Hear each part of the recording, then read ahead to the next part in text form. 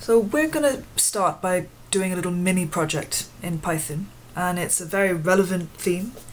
Hollywood is always pushing this idea that, you know, if you don't find your soulmate, you're lost. Whether you believe that or not, I don't know, but dating is a very big thing at the moment.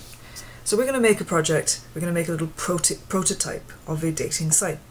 Now, if you look at the different dating sites around, this is eHarmony. Try and minimize that. This is eHarmony, a huge dating site, mainly in America, I think, but yeah, you can use it across the world, and you can see you need to register, you can say what you're looking for.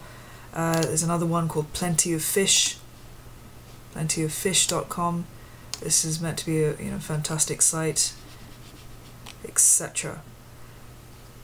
Now, any dating site that you look at is going to have a registration screen, and that's obviously where you register. It stores information, and then if you have already successfully registered, you'd be asked to log in.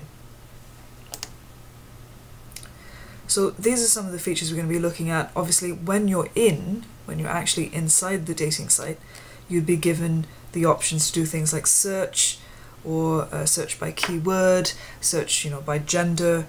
And eHarmony, interestingly, claims to have a very clever algorithm which suggests it knows how people are matched. And we've done the same in Teach Yourself Python, and you're going to actually be thinking about how to get that algorithm working.